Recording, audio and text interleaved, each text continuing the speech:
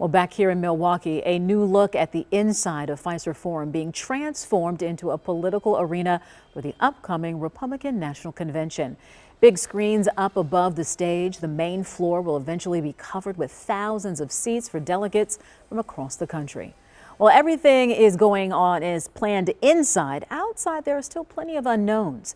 Chris lives near the security zone, and he tells our Megan Lee he has more questions than answers less than 2 weeks from the big event.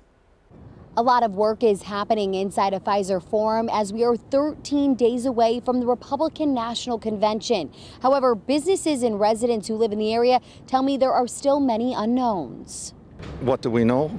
Not much. Chris Trebatoski lives on the edge of the security perimeter along the river downtown. The river is closed.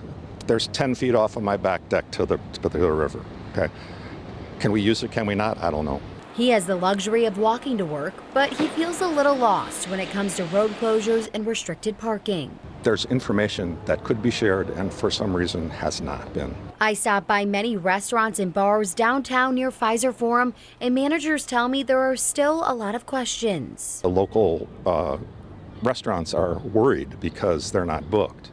Milwaukee Area Technical College is avoiding the situation altogether, telling me summer classes are either moving online or to another campus. Meanwhile, construction crews are hard at work inside of Fiserv. We are on track. We're on schedule so far, so we're feeling good. With less than 2 weeks to go, there is still much to be done to the stage and floor where the delegates will sit. We still have to finish building out our stage, as you can kind of see behind me. Finish building out the rest of Fiserv, the media booths and media suites for you folks, and just getting things ready for our guests. I mean, we're going to have 50,000 folks in town. Downtown will be buzzing with people, and we know that the city is rolling out major parking restrictions that could start as early as this Friday. We're still waiting on those finalized plans. In Milwaukee, Megan Lee, TMJ4 News.